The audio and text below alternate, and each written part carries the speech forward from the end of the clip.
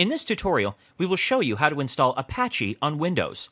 First of all, open up any browser, move to the address bar on top and type httpd.apache.org. With the page opened up, move to the Download section towards the left side of the window and click on the From a Mirror option. With that done, locate the Apache HTTP Server MSI installer and click on it to start the download process. Once the file has been downloaded, open up the installer. Over here, a warning notification will be displayed. Simply click on Run to start the installation wizard.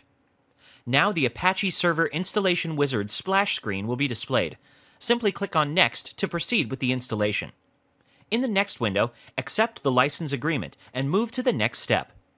Now you will be required to fill up the server information, for example, the network domain, the server name, and the admin email address.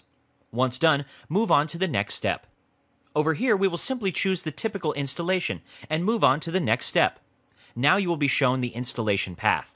Over here, we are going to change the installation path, so for that, let's click on Change.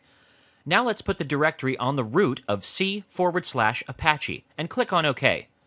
With that done, move on with the process and click on the Install button. The installation might take a few seconds, but once completed, simply click on Finish to exit from the wizard.